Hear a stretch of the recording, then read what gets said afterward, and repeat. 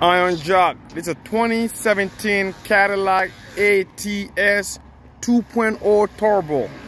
Let me give you a quick detail about doing the crank position sensor and most likely to the starter in the future knock sensor, because they're all in the same area.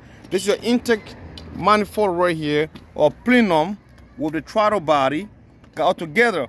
Now taking this intake off, you don't have to fight this shell, remove this shell from these clips. I was trying to do that first. Let me take my screwdriver off. You don't have to do that. Just focus on the bolt. Take all these bolts off, right? There's another one over here.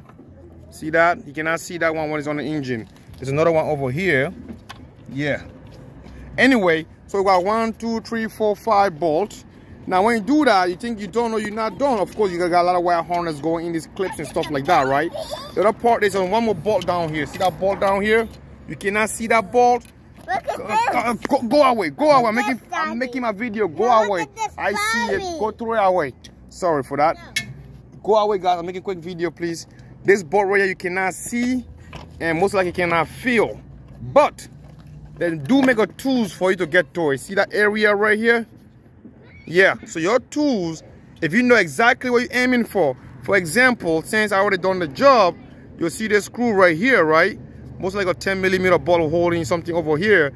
Now just aim for that, but slightly on the left of it, you'll get right to that bolt. When you're using your extension, for example, extension, you know, not too long like this, but most likely this size long, right?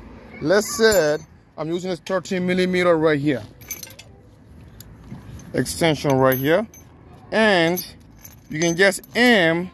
I hate this extension because it don't hold the socket. But let's say we have a socket on this bad boy.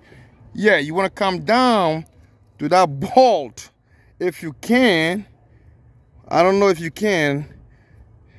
This bolt right here, this hole right here. So you can, because the bracket for the motor mount will be bolted in this two hole, right?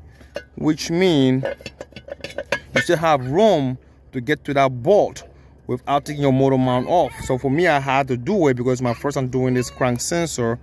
I have to remove. I went through the other direction, take the starter off, get into this bolt right here, pin in the neck. Hard to do it. So I recommend you do the intake. Come to the intake. Don't mess with the starter. Leave the starter alone, right? If that starter's in place right there, right, you can still get to your bolt, your 10mm crank sensor. See it right there. So by taking this intake manifold up from the top 5 bolts, and you get one more bolt right down here, and as I say, you can just aim to, from this thing right here, just aim a little bit over on the left side of it, you can get to your bolt. And these are 10mm bolts, all right? 10mm holding them in place. Those are your knock sensors right here, both knock sensors. Your crank sensor, if you can get them from the dealership and do all one shot right now, it's the best, because when sensor go bad, you back to this big job again. That's an oil pressure switch.